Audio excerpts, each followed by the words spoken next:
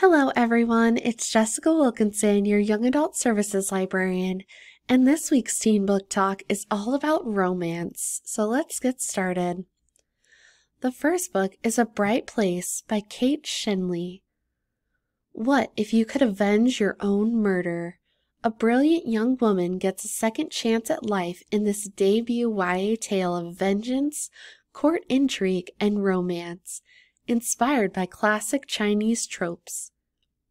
Minxing outsmarts three princes to help the man she loved become king, but she doesn't see Ren's betrayal coming, not until she's lying in a pool of her own blood on the palace steps. As she's dying, Minxing makes a desperate plea to the gods to turn back time and give her a chance to make things right. Minxing wakes up 2 years earlier, her prayer granted, and swears two things. Ren will never become king, and she will never fall in love again. But the timeline in this life has changed. A dignitary gifted with dark magic is threatening her kingdom's peace, and Ren's thirst for power runs deeper than Minxing could have imagined. She finds herself allying with Jia, another contender for the throne. Minxing knows better than anyone not to give her heart to a prince. But in the viper's nest of the royal court, she and Jia prove a phenomenal team. Can Minxing avert the catastrophe of her past by once again learning to trust, and maybe even love? The next book is Flower and Thorn by Rati Mehrotra. One girl, one boy, a promise broken, a magic stolen. Arinya has wanted to be a flower hunter ever since her mother disappeared into the mysterious mist of the Ron salt flats one night. Now 17, Arinya uses her knowledge of magical flowers to help her caravan survive in the harsh desert.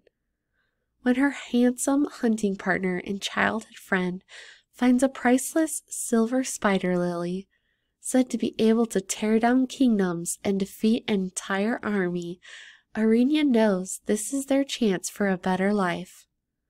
Until Arinya is tricked by an attractive imposter. Arinya's fight to recover the priceless flower and to fix what she's done takes her on a dangerous journey, one she's not sure she'll survive. She has no choice but to endure it if she hopes to return home and mend the broken heart of the boy she's left behind.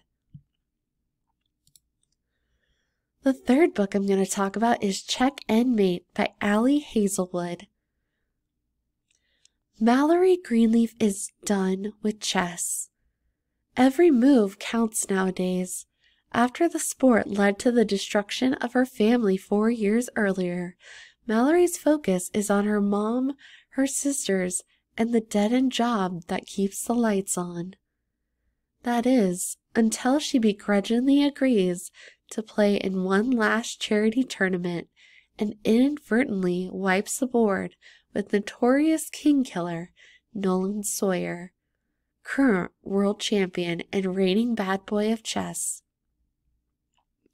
Nolan's loss as an unknown rookie shocks everyone. What's even more confusing, his desire to cross pawns again.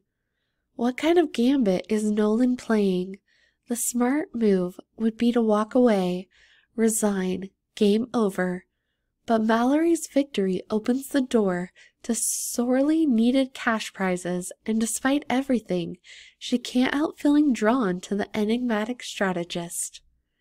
As she rockets up the ranks, Mallory struggles to keep her family safely separated from the game that wrecked it in the first place. And as her love for the sport she so desperately wanted to hate begins to rekindle, Mallory quickly realizes that the games aren't only on the board. The spotlight is brighter than she imagined, and the competition can be fierce. Attractive and intelligent, and infuriating.